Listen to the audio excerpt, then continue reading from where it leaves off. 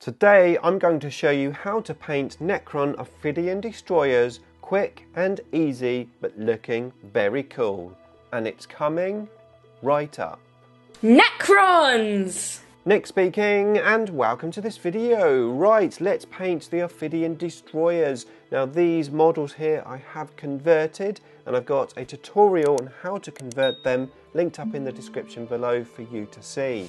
Now as you can see, I've got the models in two sections, a top half and bottom half, and I've done that just because it's going to be easier to paint. I'm going to glue them together at the end. And the first job was to prime them black with a black primer.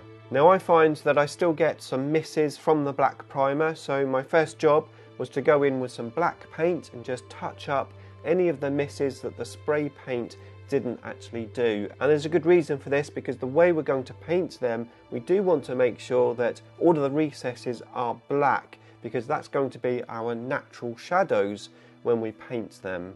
And the first colour is going to be Ironbreaker. I'm going to dry brush this all over the miniature. So I'm going to put some paint on the brush, just take it off on the piece of cloth, and then I'm going to take it off a little bit more on the tissue, and then just gently dry brush the miniature. We're looking for a mottled, worn metal look, and the idea is the recesses will stay black when we do the dry brushing. Now when it comes to the top half of the miniature, I'm not going to dry brush everything, because there's two sections on the blades that I'm going to want to keep black, and that's going to give me a bit of contrast on the weapon. So I'll just try not to get it on the little bars going across the top of the weapon, but everything else will be painted this colour, so just finish that all over. Okay, so next up it is Lead Belcher, and I'm going to do some more dry brushing. However, I'm only going to use this colour on the bottom half of the miniature, not the top half. I'm going to use a different colour. It's just how I paint my Necrons, with the infantry sort of areas with a different colour to the sort of vehicles and any of the more robotic parts as such, like canoptic spiders. It just gives me a little difference of silver on the miniatures, so that it's not just one bland silver. So just dry brush this all over the bottom half of the miniature. I'm also dry brushing the little metal areas on the base, the basing material that these models are attached to. And of course I am dry brushing the plasmacite at the same time. So we're starting to look pretty good here. However, what I've noticed, unlike any of the other Necron miniatures that I've painted previously, these models have quite big recessed areas on the tail section. So what I did is I got some black wash and put it on my wet palette, and then I watered that black wash down. I want it to be quite thin, and then I just painted in the recesses of that tail section with this black wash, just because, like I said, the dry brushing had gone onto that black, but rather than blocking it in with black, which would just look a little weird, I've gone in with this thin black wash, and it just helps bring out the difference between the recesses and the top sections. Okay, so back to the top half of the miniature, we're going to dry brush this with Runefang still, but again not dry brushing the areas that we want black as much as possible. They will get a bit messy, but that's okay, we'll tidy that up. So just dry brush this colour all over the top sections. Now when it comes to the claws, how I paint my claws, for example, like on the wraiths, is I made the tips of the claws more silver. It's the same colour, I just went in with a thicker dry brush. So I just worked on the front of those claws until I had a nice sort of complete colour rather than the mottled sort of worn look, and that just gives me some really cool sharp claws. Okay, so the silver is nearly done, but not quite. We're going to get the Lead Belcher once again. We're going to, what I call, oil up the top sections of these miniatures. So I'm going to do what's called an overbrush, which is like a dry brush, but the paint is wetter on the brush. And I'm just going to paint the bigger areas of the miniature. So that will be the top carapace, a little bit on the head, on the arms. I'm just going to effectively make some of the miniature not look worn, because the whole of the metal wouldn't be worn all over. There'd be some areas more worn than others. And this helps give that effect, and it just makes the metal look a little oily. It's a pretty cool effect, and it's worth this final step. And talking of final steps, I'm now going to go to the bottom half of the miniature. I'm going to get the Runefang still. I'm just going to gently dry brush areas where I think the light would be hitting that body. Again, it's just a point of difference for the metal, so that it just doesn't look all one metal colour. So just do this in all of the areas you think the light would be hitting. Okay, so once that's done, we are going to use Warpstone Green, and we're going to paint the orbs. So we're going to paint the orbs on the arms, we're going to paint the Necron symbol on the chest plate, and we're going to paint all of the orbs on the bottom half of the body. There's quite a few, of course, on this miniature. We're going to use a watered down paint. We're going to do at least 2 thin coats. Maybe some of the bigger areas you may need 3 thin coats, but just work on the green and get everything that you want green painted. So that's all of the orb's first coats done, and I've also painted the little wire on the weapon as well, because I thought that would give a nice point of difference. And of course I'm painting the plasma sight as well, the orbs all over the plasma sight. So next up we are going to use Mute Green to highlight all of that green that we've just painted. I'm also going to paint this colour for the eyes as well. So again, I've got some watered down paint on my wet palette. I'm just going to go over with 2 or 3 coats of this colour. Now what we're looking to do is leave the original colour on the outside area of the orbs, just to give us a nice sort of orb effect. It's a basic way to do the orbs, however it looks cool in the end.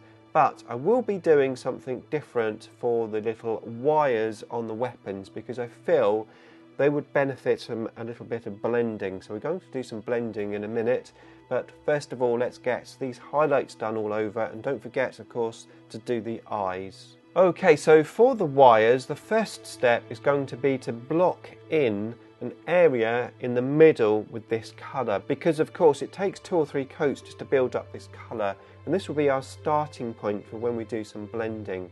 So just block this in, and don't forget to turn the model around so that you do all sides of the wire with this colour. Don't paint all of the wire, just the middle section. Okay, with that all dried, we are going to blend these 2 colours together. I've got both colours on my wet palette and they're both watered down. What I'm going to do is I'm going to put the Warpstone Glow colour on the outside section first, just paint that on. Then I'm going to get to the Mute Green and I'm going to paint that on the middle section up until we get to the Warpstone Green. Then I'm going to take the paint off of my brush and I'm just going to manoeuvre the 2 paints together backwards and forwards just to get a little blend. This is a form of wet blending, but it's a nice simple way to do it. Now you will need to do this several times, probably around 3 or 4 times on each section. And again, don't forget to do the side, the back, the top and the bottom. And there they are, all finished, looking pretty cool. Now of course you could introduce a 3rd colour when you're doing this blending if you really want them to pop, but 2 colours is enough for me. It helps them pop and they look pretty cool. Right, next up is Gehenna's Gold. Now with this paint you're going to have to really shake it, and also I'd recommend mixing it with a stirring stick, because if you don't do that the gold colour will be really red. Once you've got the gold colour on your wet palette, then it's time to paint, and we're going to paint the collars of these miniatures. This will add an extra colour without being over the top, and it will just give them a little bit more detail. So I'm going to do 2 thin coats, just paint the collar of these miniatures.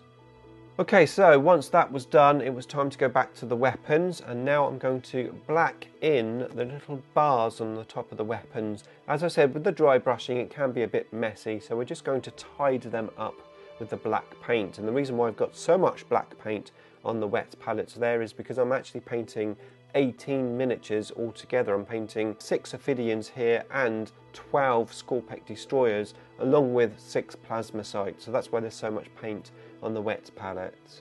Okay, so that's the black done. Now we're going to highlight the black. We're going to use Lead Belcher and we're going to do a very gentle dry brush over the top of the black. If you go too hard, you'll end up just changing the black colour to a silver colour. We don't want that. We want it to stay black. So this is a real gentle dry brush just over the black areas. Okay, so with that done, I'm going to work on the base, and I'm going to use Caliban green. I'm going to paint all of the rocks, I'm going to paint any crystals, I'm going to paint any buildings that are on the bases that I want to be green. It's going to be a different green colour to the green we've already painted. That's why we're starting with Caliban green. So just paint this all over those areas, and I would recommend 2 thin coats. Once that was dried, then go in with Warpstone green and do a dry brush over the top of that colour. Nice and simple, just a little dry brush. And once that's dried, we're going to go over all of those areas again with Mute green. We're going to do a gentle dry brush with Mute green. Now what I did for the metal areas on the base to make them different from the actual model itself is I went in with a brown earthshade wash and just washed over the metal sections on the base, and then I did a little dry brush of Ironbreaker over the top of that. It just makes the metal areas just look different from the actual model. Okay, so next we're going to work on the weapons. Now I know the traditional way to do these weapons is green. I didn't want traditional. I wanted them to be easy to paint, I wanted them to look cool, and I wanted them to match the rest of my army. This is a new weapon for my army, so I was happy to paint it in a different way. And I wanted to try out one of the new technical paints that had come out. So what I did is I got some white paint and I painted in the little grooves of the weapon. I used a 000 brush and I just painted in the recesses of the little pattern that's on the weapon.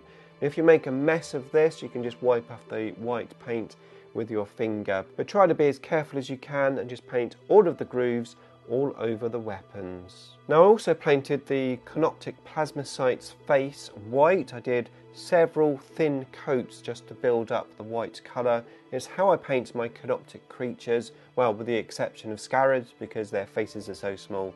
So I did that and it's looking pretty cool, and the Plasmacyte is basically finished.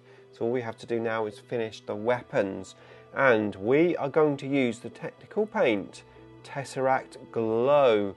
What we're going to do is just paint over the white areas with this colour. Now you could potentially just sort of wash over the whole of the blade. I didn't personally like this look, so that's why I didn't do it. I just gently painted over the white areas as neatly as I could to hopefully give a very cool effect. And here they are all finished. The weapons are looking pretty cool. I'm really pleased that I did the blending on the wires. That really helps make the models pop.